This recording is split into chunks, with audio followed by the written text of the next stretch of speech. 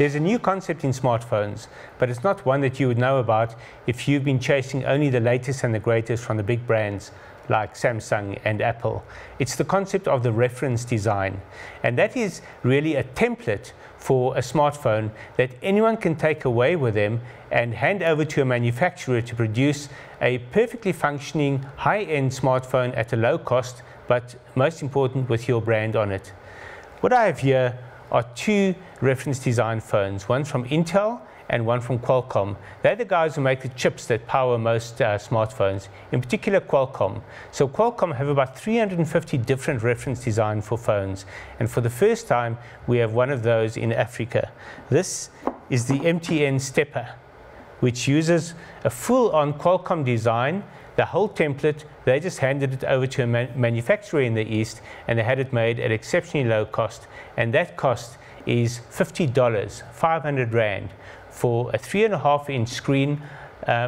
Besides that, a high-end smartphone.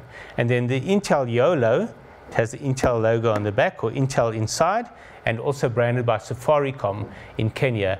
They in fact only sold this phone in Kenya as an experiment, but again the pricing is what is so amazing, $60 or 600 Rand.